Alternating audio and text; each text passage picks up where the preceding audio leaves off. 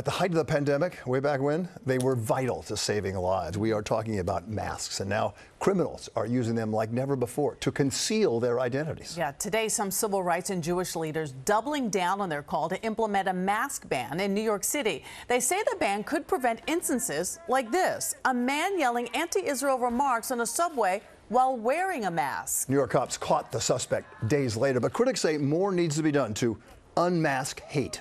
Here's Eyewitness News reporter Janice Yu.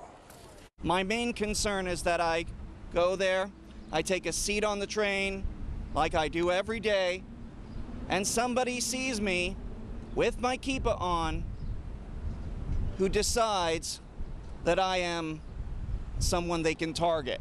Noam Gilboard had just started sharing his concerns as a Jewish man living in New York City when someone walking by shouted "Free Palestine." Look what just happened. Someone just yelled, "Free Palestine." Have I said anything about that? I'm talking about my Jewish identity. Gilboard, with the Jewish Community Relations Council of New York, along with civil rights and faith leaders and local lawmakers, had gathered to push to bring back a mask ban in the city to prevent people from using them to hide their identities while committing anti-Semitic attacks. This is about ensuring the majority of New Yorkers are not terrorized by KKK tactics. That's what these are. These are KKK tactics.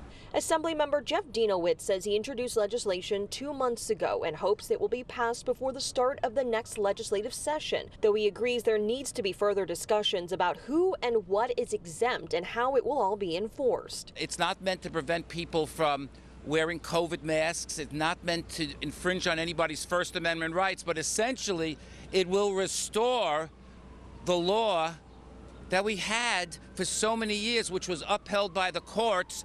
Governor Kathy Hochul expressed her support for reinstating the ban following this incident on a train earlier this month. Raise your hands if you're a Zionist! Raise your hands if you're a Zionist! Governor Hochul has said that this legislation would need to include exemptions for people who use face coverings for religious or medical reasons. Now, Mayor Eric Adams has also said that he is open to some form of a mask ban as well.